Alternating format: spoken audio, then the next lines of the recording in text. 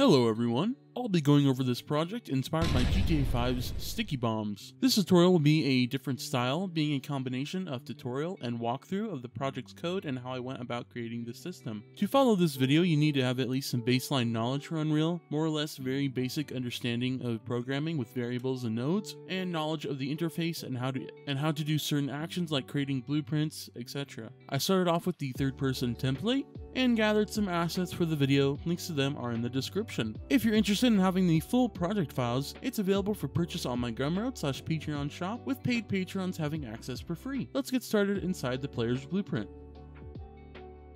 First off is the input for throwing the sticky bombs.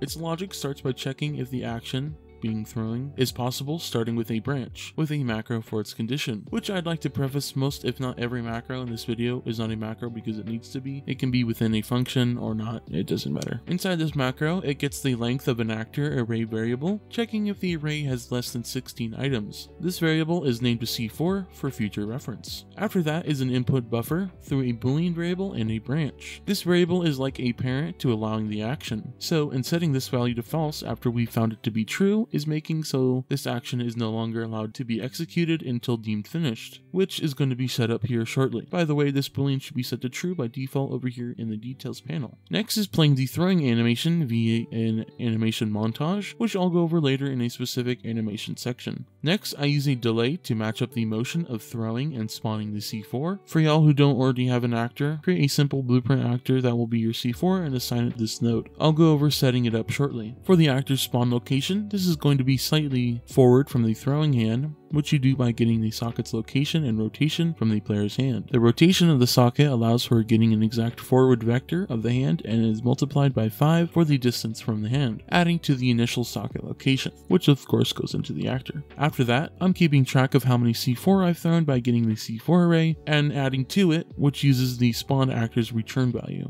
Next is an interface function for calling logic on the C4 actor to do specific logic whenever it's been thrown. Before you can call this, you need an interface. In the interface, I have the function previously on thrown, which has one input for actor. Additionally, a trigger function. This has a float input, which will be for the trigger's activation time. Back in the player, of course you can now call that interface function from the spawned actor's return value. Lastly, for throwing, the boolean variable acting as a parent for allowing the throwing action is now being set back to true. Of course, this is done after a delay of your choosing.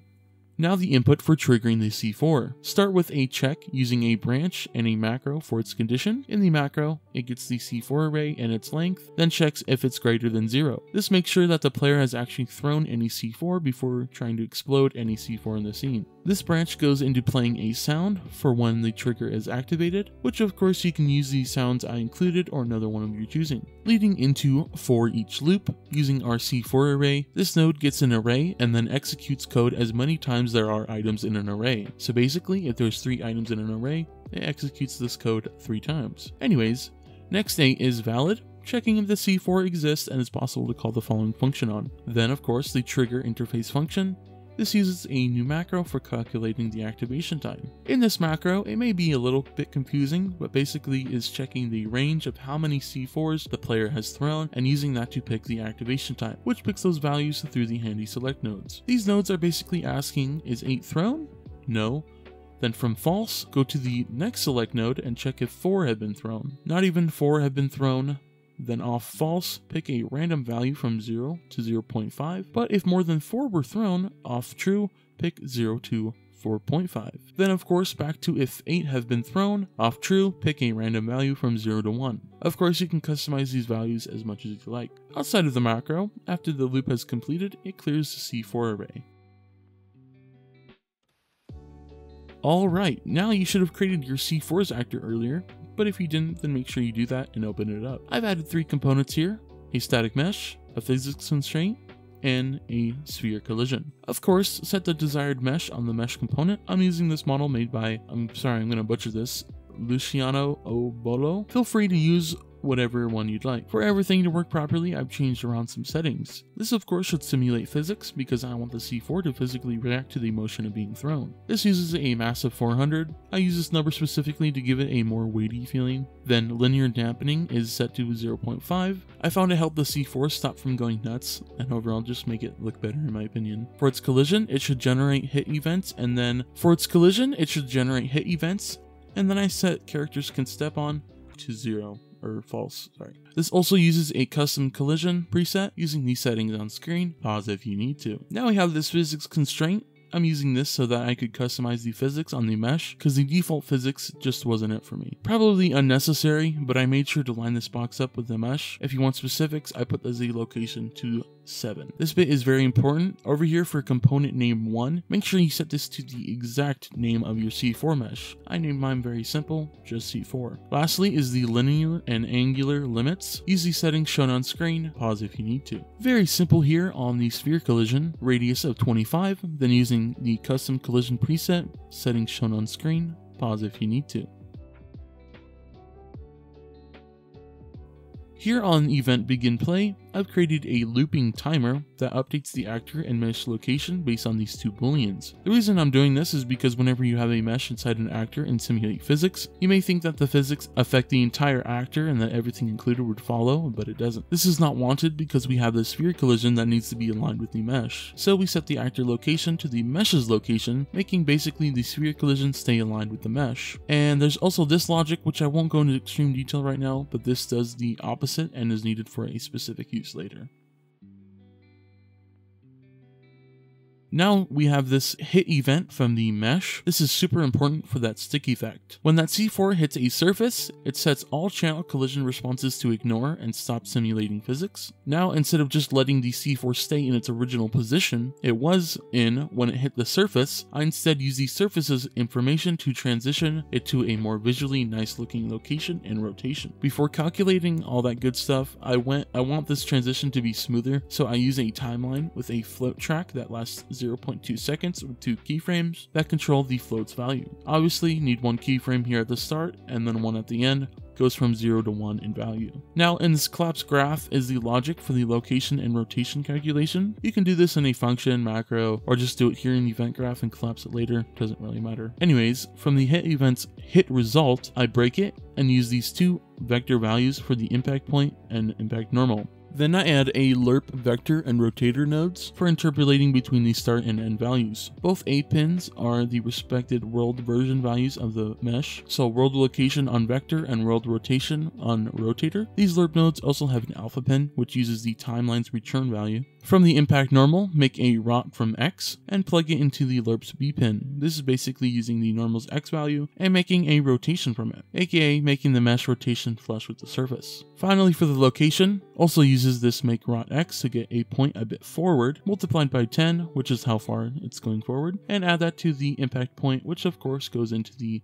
lerp vectors of B pin. The lerp nodes plug into a set world location and rotation node for the C4 mesh off the timeline. Once it's finished transitioning, it's obviously no longer moving at all, either through the timeline or physics, so we can set the boolean controlling the actor location to false. Then what I do here is I'm pretty much prepping the actor to be attached to a component. So, and listen carefully because it might get a little bit confusing. This is getting the mesh's transform, then setting the actor's transform, and creating a new variable from the mesh's transform. This is essentially caching it to use for later. Now there's a little delay before setting the relative transform of the C4 mesh. This copies the scene component's relative transform. Then there's another delay where the actor attaches to a component, being the component we hit from the hit event. Then that mesh location boolean is set to true and set the actor transform to that cached transform variable.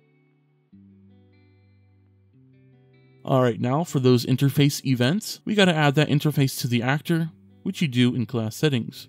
For the trigger event, I use a delay that uses the activation time for its duration. After it's done, plays a sound at the actor's location with a short delay before playing another sound. Next, it spawns an emitter at the actor's location. I use a random float and range for the emitter scale. For the emitter, I use a random that gets an item from an array which I put 2 explosion effects into. Then after spawning the emitter, I apply a radial damage. This radial damage node will easily integrate in your health system if it works along with Unreal's damage events and nodes. Next is a function to trace for surrounding C4. First thing to do is a multi-sphere trace from the actor's location. This provides an array of hit results, so I use a for each loop that uses each hit result that checks if the hit actor implements the C4 interface. If it does, then it triggers the interface function, BPI trigger, with a random float for the activation time. If the hit actor doesn't implement the C4 interface, then it checks if the hit actor is the same as the player. If it is the player, then it starts a legacy camera shake using the explosion camera shake I made, which is also provided in the asset. Finally, probably noticed earlier off of completed on the for each loop,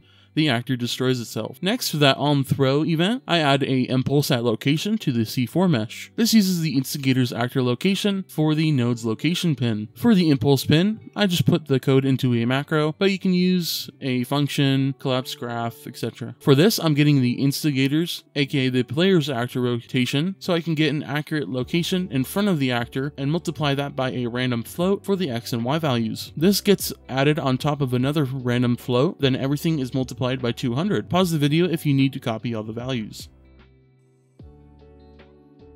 Now for the animation section, some additional stuff inside the player character, because I forgot.